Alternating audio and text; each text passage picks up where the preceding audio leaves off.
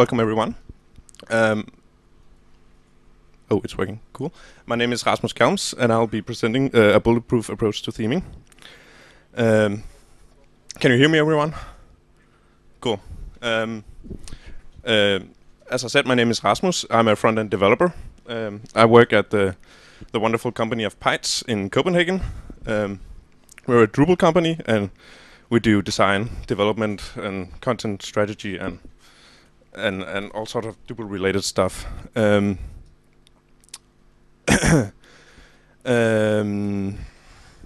Yeah. So. Yeah, and some of our biggest clients, well, we work mainly with large media sites, Scandinavian media sites and organizations. So, well, that was me. Enough about me. How do we define ourselves as themers?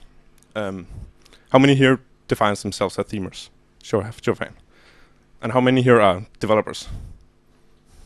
Wow! I did not expect that. Okay, cool. So, are there any designers present? Cool. And do any of you consider yourself as both a developer, designer, and a themer? Quite a few, actually. That's quite good. So, my goals for this talk is to give you a set of tools and a workflow that can help decrease the amount of time you need to get a functional theme up and running. And there's not going to be any silver bullets. I'm not going to presenting this magical function, sadly. I've looked everywhere in the API, and it's nowhere to be found. And I guess if I someday found it, it would just be a basic implementation of die. But yeah, anyway. So, but we have no such magical function. But what we do have is a set of tools, and we have a proper foundation. And if we make sure to if we prepare well and make sure that we have the right foundation, we are going to be setting ourselves up for success, and we'll be able to reach our goal faster. Does anybody know this particular case or scenario? Bad timing and the indifferent backend developer with little to no interest in presentation or markup. I know I've met this developer, not at my present company, of course. All my colleagues are nice guys, and they understand me. But sometimes you'll come across this situation. You'll be thrown into a project at a particular unfortunate moment, and there's little you can do about that. That's not something you can influence. But what you can influence is stuff like clean code, foundation, and design. And you know, this situation would be, or this scenario would be okay too, if you had the chance to do at least regular code reviews in cooperation with the backend developer, because you know, more often than not, this backend developer, he has interest in presentation and markup. He cares about the final site and the final product he's supposed to deliver. We all do. We're all building the same product and the same site, and if any part of the site suffers or lacks, it reflects badly on the entire team. And so, of course, he's interested in this, but he doesn't have the time, nor should he be focusing on these certain issues. But you know, the fact of the matter is, we have modules like views, and we have modules like panels. All these modules are presentational modules to at least some extent, and therefore it requires at least sometimes that they are being configured by a backend developer. And if this backend developer doesn't have the time to dive into presentation or markup, the views are probably going to be configured wrongly, and you will have to, as a themer, when you enter the project, you will have to go in and redo a lot of these configurations. So, sorry.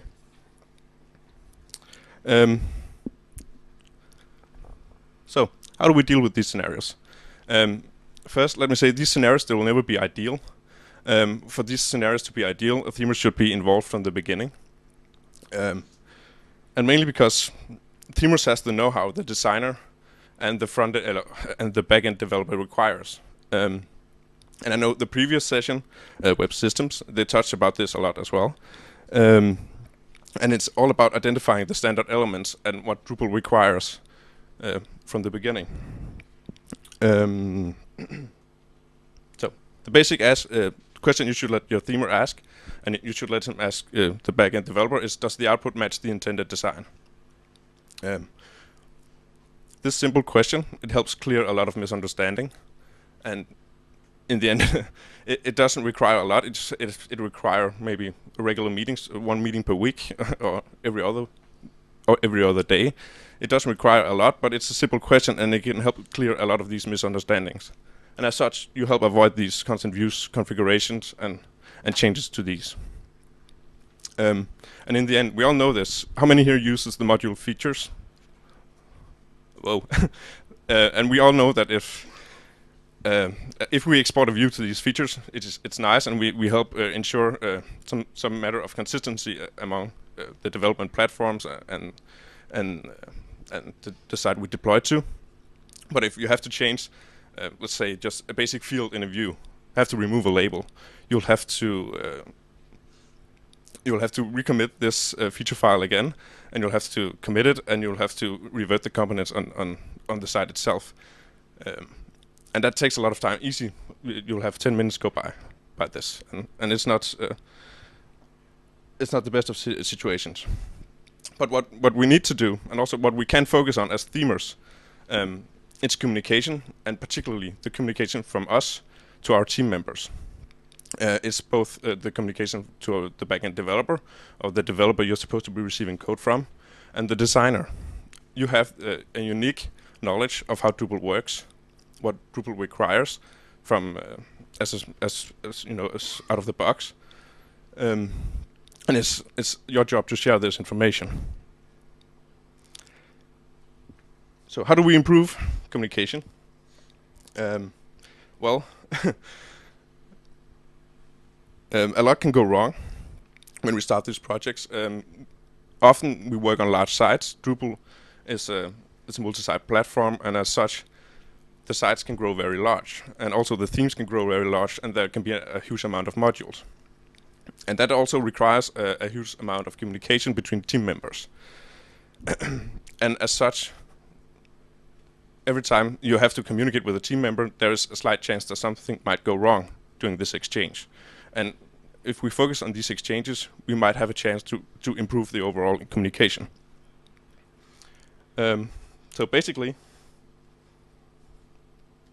focus on how you can make a difference from your point of view. It's easy to bitch and moan about the situation we're in, but ultimately it's our own responsibility to make sure that we communicate the requirements we work with. Also, if you're a project manager, are there any project managers out there? My boss is. Okay, and a few others, and that's great. That's a really simple rule. Ensure consistent communication and regular meetings with output and code reviews between your backend developer and your themer.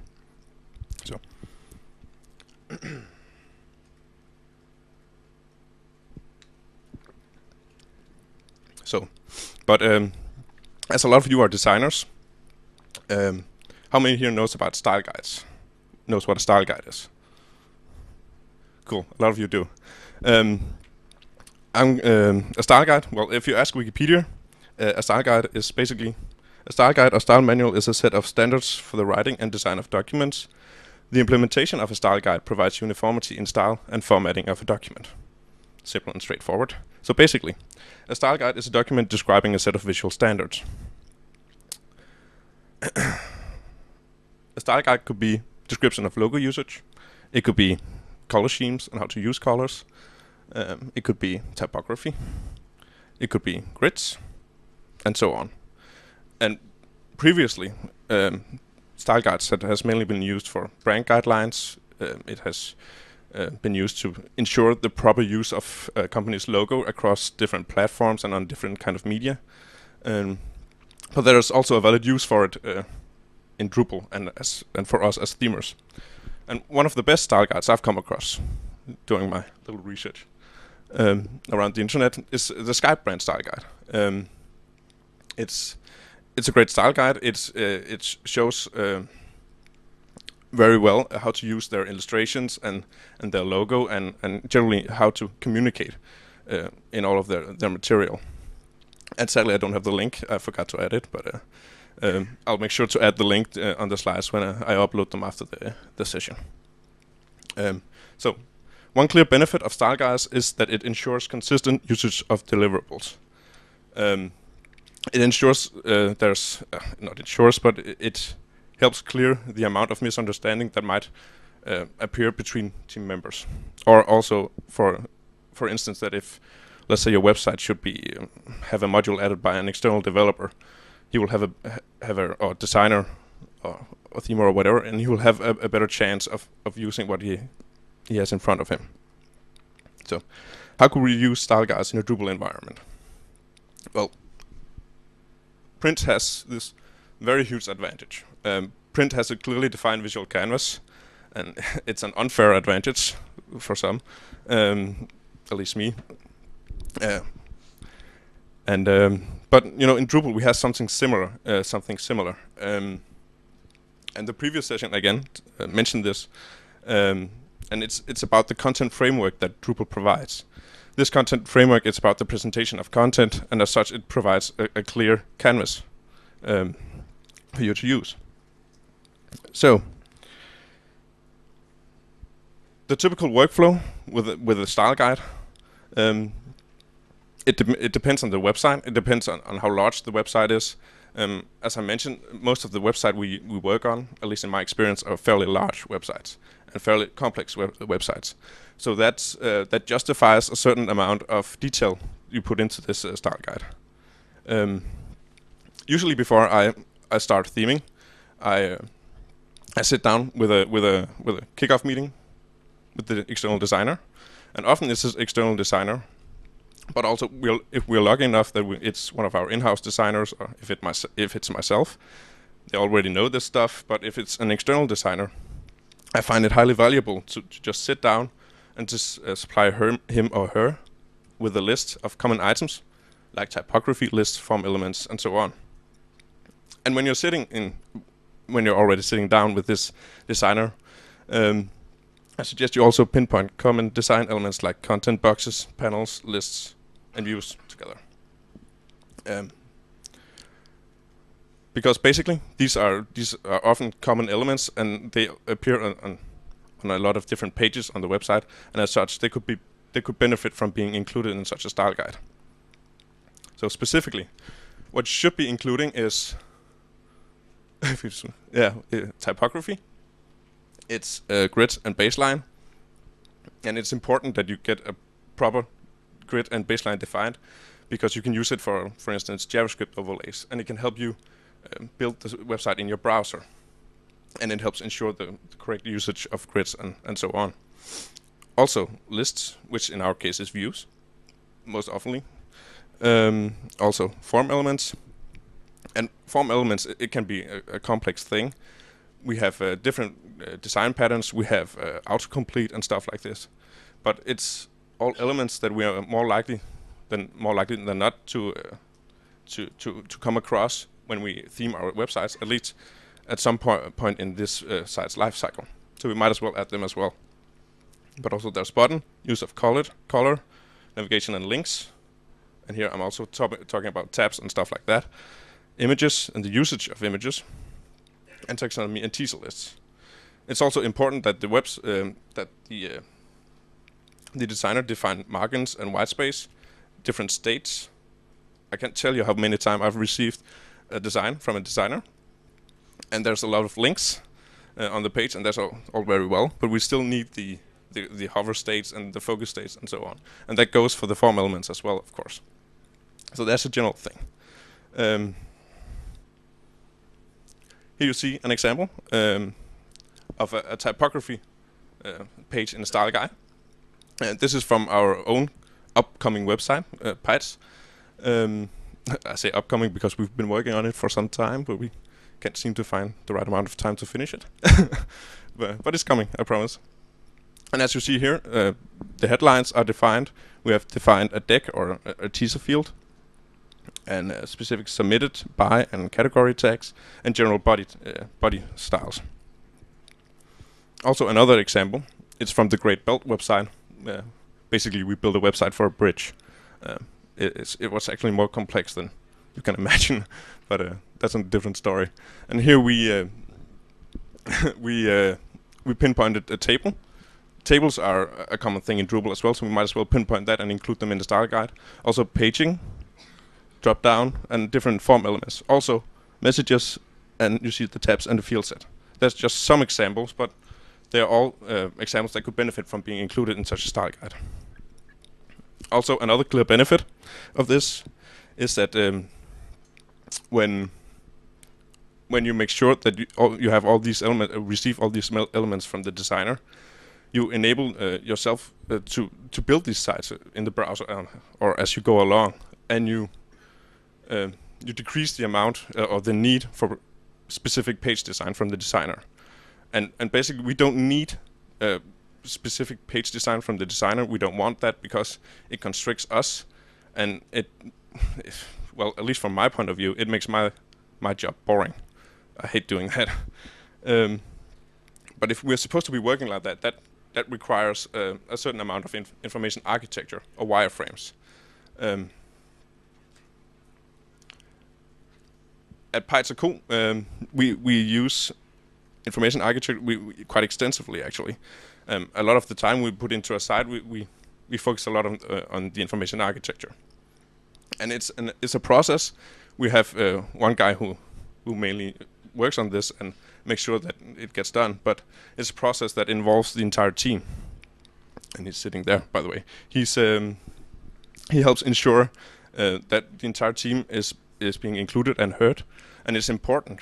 It's important that you make sure every team member is heard, because each team member have a certain amount of knowledge and experience that they can bring to this information architecture or this wireframe, and it is important that we include this.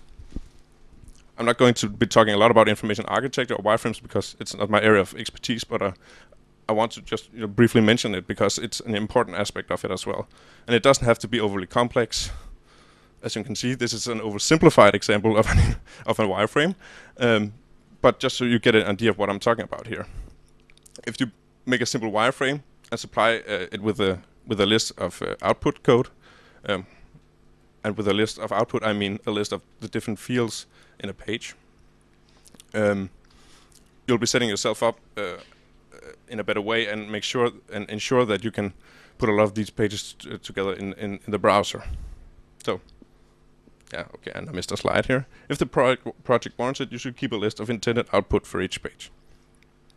And again, if the site is fairly small, that might not justify this approach, but for the larger sites, I think this is a good idea, because it provides a point of reference for the backend developer. So again, if he is ever in the position where he has to set up a view and configure a view, you'll have a central place where he can look up what this view is supposed to look like, or the output. And it makes those meetings a lot easier. So, the benefit of all this is the replacement of page design in Photoshop with the design of content systems in Drupal. And when this process, it doesn't necessarily have to take a lot of time, and it also clears up a lot of time with the designer because he doesn't have to redesign each page again in Photoshop.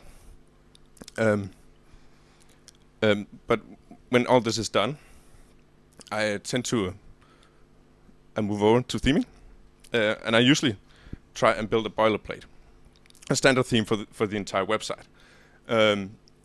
And it seems like a no-brainer, but often I arrive in projects where the theme has already been partly built by the backend developer, and as such, it's very easy to just slide in there and start theming on top of this theme, or so it would look like. But in reality, you're setting yourself up for failure because there's a lot of elements in this theme that you don't know about. There's simply a lot of outcomes that you couldn't have foreseen. So disconnect yourself from that theme and make sure you theme a standard Drupal theme. And by standard Drupal theme, I mean Drupal out of the box. It's a fairly simple thing and might seem like common sense, but more often than not, I come across sites where this hasn't been done. And also, it provides a sort of documentation. You will always have as this theme as a point of reference for the future. So remember, create a style guide, keep using and maintaining it, and make sure the site has a strong, well-defined information architecture. and help maintain it. If you're providing a client with a theme for Drupal, you should make sure it works on even the most basic Drupal installation. Simple, I know, but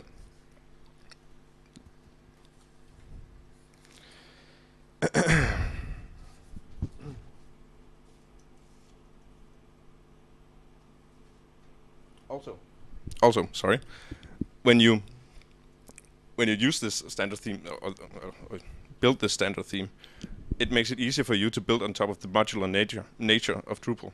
Drupal is a modular architecture, and as such, it's easier to latch on top of it and exploit it. And as by modular nature, I mean, you know, the modules. It's sort of like an object-oriented approach, but a lot of sites builds specific modules for user stories, and these user stories are basically, you know, it could be a blog or whatever, but it's still a specific use case, and as such, you might as well hide all your theme files and your template files and etc. in this module, and it will have this clear benefit that when someday down the line the client doesn't need this blog module anymore, they can just turn it off and the code disappears. And as such, you don't have to scour through the entire theme to find old redundant code, and that's a good thing. It's a simple thing, but still worth remembering. So, code structure. Again, this is simple, but I'm not going to, you know, do a Marek's sortec and start making, you know, a theming nightmare. Marek had a nice session at the Design Camp Berlin, where he went over a site he had received from, I think, India or some other country, and basically, I think it had something around 500 templates for fields and views and whatnot, and they were all in the same folder, basically in the theme folder. And yeah, it's a bit of a nightmare, and it can't be avoided by you know, simple things. Divide templates into folders like views, panels, notes, etc. It's a simple thing, but it helps maintain the overview of the entire theme.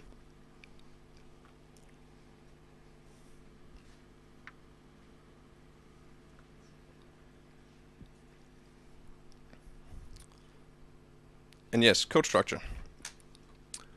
Again, I touched about this briefly, but I'd like to mention it again, but if you move a lot of your themes, CSS and styling, and use the new naming convention from Drupal 7, and by new naming conventions I mean something like system.base.css. If you use them and put them in your module, you're going to be doing yourself a huge favor. Also, it makes it easier to override the CSS at another point in time, which is a good thing. So yeah, yes. I don't know if you've ever felt the same way, but sometimes our job gets a bit. It gets like a routine. It feels like a job, and most of us does this because it's supposed to feel like a hobby. We love what we're doing, and we love coding. We like designing, and we like theming. And but about a year ago, I suddenly I felt tired about front-end design. I felt tired of cutting out images and putting them in my style sheets, and everything was just sort of repetitious. And I did it over and over again, and it was just a routine. And as such, it started feeling like a job. But then I attended the conference called Future of Web Design in New York as a way of kickstarting myself. And there I fell into talk with a lot of like-minded individuals, and they made me realize that instead of being afraid to use things like CSS3 and HTML5, how many here uses CSS3 and HTML5 actively? That's a lot of you, actually. I didn't at the time. I was scared of using it. I was scared of what the client might say or might react to it. But so I went to New York, and in New York I decided I should just go back and start using it on a client project. And this is the thing. I had to use it on a client project without asking for permission, and it was a bit risky, I know, but such is life, and we went on with it. So we started implementing HTML5 video, border radius, and all these lovely new properties from CSS3. And it was great. It was funny. It gave us a new sense of flexible code, and it was really great. Then the meeting came with the client, and I dreaded this meeting with the client, but what had happened in the meantime was that iOS, Android, and general mobile usage of their sites, it had soared. We were talking about it was suddenly something about 10%, and in the past they have always been quite they've always been reluctant to go this path and start supporting all these new properties. But this new reality they were facing, it required some amount of use of CSS3 and HTML5. At the current site couldn't with the current site they couldn't play HTML5 video on an iPad, for instance. And we have just implemented HTML5 video, so we can just look at them and say, but we already did that. So basically, we have already optimized their site for these new platforms, and they were elated. They loved this, and as such, because of this, the conversation never touched upon things like progressive enhancement and all of these techniques you can use to start using these new techniques. The client just accepted it. It was just a fact of life. So I recommend that you just jump into it. I know it's a bit of a risk. Just do it. Just start using it. Your life will be better for it. There's some clear benefits of using CSS3 and HTML5. Specifically CSS3. It's fast. It keeps the code flexible, and there's less need for cutting out graphics in Photoshop. Cutting out graphics is repetitious. We hate doing it. At least I do. And it also makes the site less flexible. Also, it leaves more room for prototyping and an iterative approach. It's not sensible to start prototyping and just build a page as a test or small application in Drupal when you have to cut out or do the design first and cut out all the graphics and all that. When you can just start using it in the browser, maybe have a small example of what it could look like, and you could start as a themer and start building it in the browser, and it keeps it more flexible. And it has it makes iterations more easy. So adaptation and ease of use. There is some amount of hurdles, and there's a lot of new problems when you start using CSS3 and HTML5. One of these are vendor prefixes. If you've started using CSS3, you have come across this problem. It's the extensive use of vendor prefixes all over your style sheets, and very easily your style sheets becomes very messy, and generally they become it becomes hard to gain a complete overview, and that's where CSS preprocessors come in. Do any of you know CSS preprocessors? I know we've been touched upon it several times during the conference. So, okay, a few of you do. I've mainly used less myself. And CSS preprocessors, they are mainly an extension to CSS. They help provide CSS with new capabilities like variables, mix-ins, for instance, functions, nesting, and so on. This is an example of a variable in less. Can you see this? Is this okay? Cool. Basically, you just define your variable and you start using it. Here's a color rule, and you use your variable, and it instantly inserts the color. It's very neat. But also, this is my favorite, mix-ins, which is basically, it's like variables with classes. You define your class and your parameters that you can pass by reference, and as such, you can start using it in your rules throughout the style sheets by either using the class itself and adding that to the rule, or the class itself with a new parameter. So for instance, if you add it rounded corners, starts 10 pixels, it will automatically start using 10 pixels on all the corners. And you can also do this for border radius left and all that sort of thing. And it's very neat, and it helps avoid clutter, and you can define your rules once, and you can start using them throughout your style sheets. There is a small caveat though. You have to include these less style sheets on top of every style sheet in your Drupal theme. But it's a small import rule, and it's no big deal really. There's also nested rules, which I never use it personally. I think the main reason for it, or the main justification for its existence, is that it makes the CSS more easily readable. But I love CSS. I love the way CSS looks, and I love to use CSS. So for me, it doesn't make that much sense, but maybe it does for you. I don't know. There's also functions. Again, I think this is a bit crazy. I haven't personally had a real use case for it still, but some might have it. I don't know. I'm actually considering doing a fork on less and removing all these capabilities, just so an overzealous backend developer doesn't start using them in their CSS files at some point. It hasn't happened yet, but it's bound to at some point. Is there a model for this? Yes. Both SAS.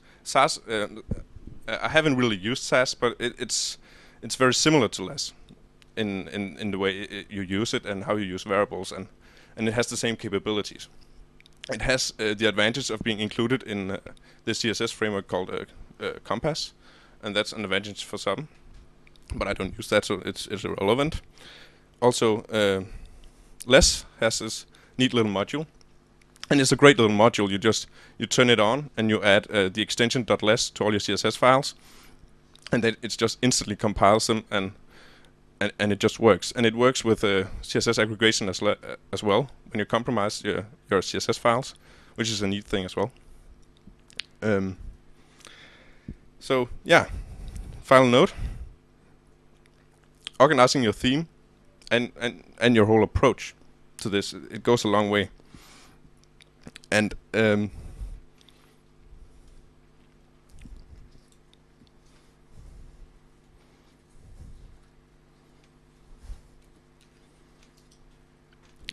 really, what it all comes down to is just common sense. A lot of these things, but if you make sure you're prepared and build your theme the proper way, you're going to reach your goal faster. So, and also, the singular most important thing that you can do is take upon yourself to communicate the constraints and possibilities of Drupal. It can be to the backend developer, it can be to the designer, or whatever. But as such, instead of just bitching and moaning, as a wise guy once called it, you can take it upon yourself to communicate these constraints. And also, one of the main reasons a lot of deadlines tend to when you don't meet deadlines, it can be because of themers and developers who aren't involved in the project. And as such, I came across a great quote from the designer Andy Rutledge. He says, "Your designers should be running their own projects. Do not place some non-designer in between them and their client. You have a responsibility to shepherd your designers toward consummate professionalism. To do otherwise is to cripple their professional development, perhaps permanently." And I think this rings true for themers as well, for developers. Push them together and let them know they have this responsibility to communicate the constraints and the possibilities of Drupal, because the project manager just has this overview. So, but also push them towards the client, because it will help gain a certain amount of responsibility, and it's my experience that you work that much harder if you know what's at stake. So, basically, that was it. Thank you.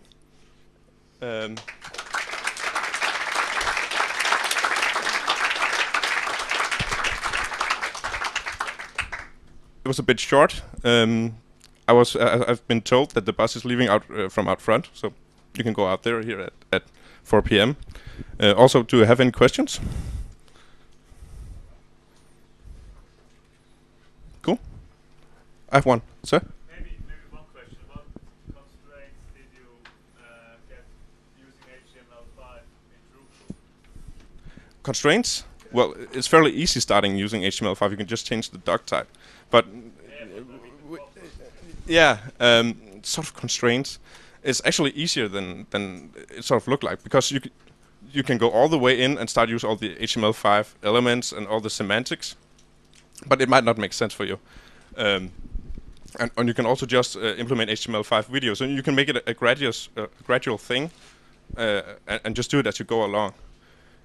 But just by and I'm not kidding, just by changing the doc type, you change a lot of things. So there really were no constraints for us, at least. There is the constraints about older browsers like IE7 and IE6 and images, and specifically gradients.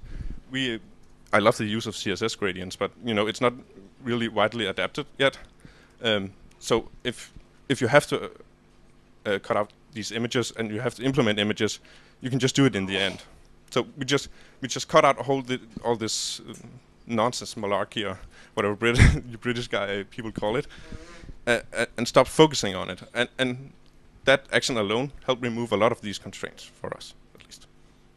So, anyone else?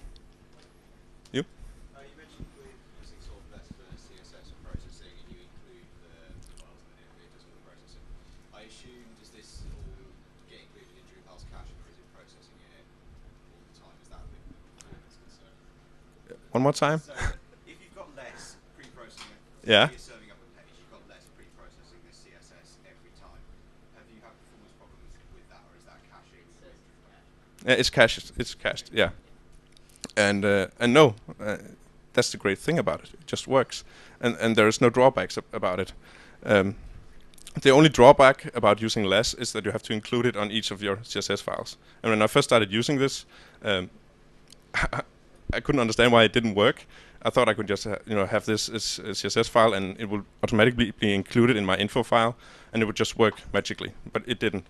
So that's a small constraint, a small include. What? Sorry. Yeah, it's about the whole workflow. I define all my border radius and stuff like that. I define them in a single file and add them in, for example, a less folder in my CSS folder. And I import them at the top of my CSS files, where I'm supposed to be using border radius or the functions or whatever. So you just define them at on the top, and it just works.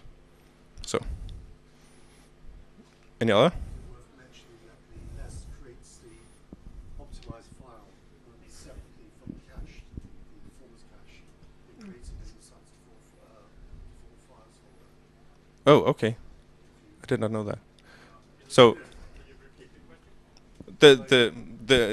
he said it's worth noting that less creates the file separately from. It's actually an optimized file in a separate area to the normal optimized CSS file.